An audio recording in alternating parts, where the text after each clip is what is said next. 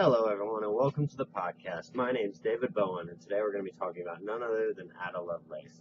She was a very brilliant mathematician. She was very educated in science as well. Was the first computer programmer per se. She never actually got to see her applications being used, but she did write the first algorithm that could be used on a computer that was later proved to be correct. And today we're going to talk about her. I have some splash screens and some screenshots, stuff like that, pictures to show you guys while I narrate over that. So just stay tuned, and I hope you guys enjoyed this podcast, and it's going to be a lot of fun. So we're going to start by talking about a little bit about the heritage and the birth and death of Ada Lovelace.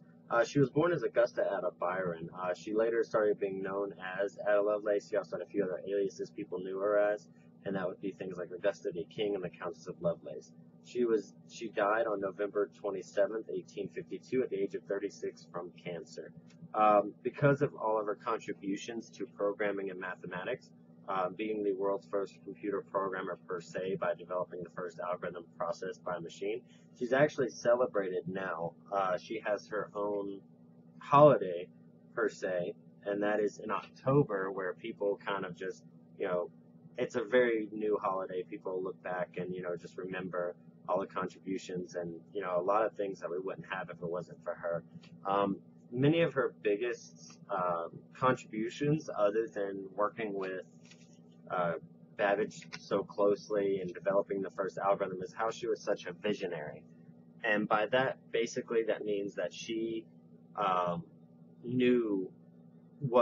pretty much knew what the future was going to be. She predicted graphic design, she predicted music, and all these other industries would be used by computers, basically would be developed by computers, that any data could be manipulated by numbers, not just, numbers didn't just manipulate quantities, they could also manipulate data and bring, compose music and things like that.